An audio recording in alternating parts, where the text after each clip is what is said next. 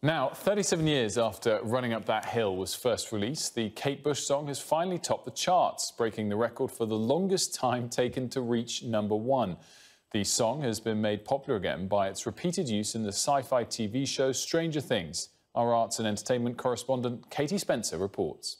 You don't wanna hurt me. See how deep the wood lies. It is one of legendary singer-songwriter Kate Bush's finest. And who'd have thought 37 years after its release, Running Up That Hill would reach #1? Because of this.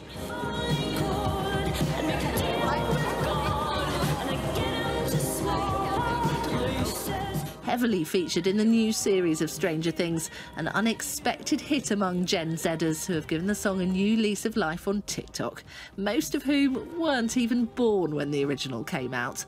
Of course, for new fans, there's the small matter of the crushing disappointment when they discover that the elusive artist rarely performs live. Step forward tribute acts like Cloudbusting and singer Amanda Watson. We're like Max in Stranger Things. We've been in this parallel world for years. We talk about Kate Bush all the time. We, eat, breathe and sleep Kate Bush. So sometimes you do talk to people and you can see them glassing over because they don't really get Kate. But now it's just, welcome to our world. But should Kate Bush actually have been #1 last week? Now that charts incorporate streams to ensure they're fair and stop the domination of older artists whose songs are consistently being played, the record industry invented something called accelerated decline.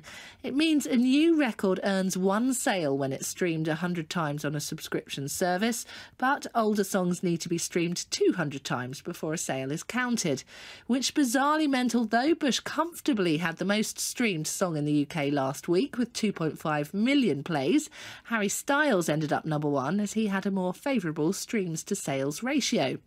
But record labels can request a manual reset to that ratio in exceptional circumstances, which is what EMI did, levelling the playing field.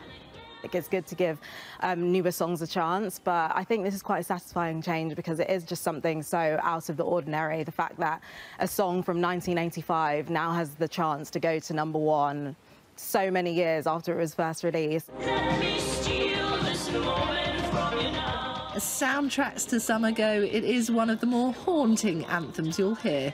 But 3 decades on, the unique sound of one of Britain's most mysterious artists still endures. Katie Spencer, Sky News. Congrats to Kate Bush, #1. This is the News Hour at 6. Still to come, a great week for England's cricketers.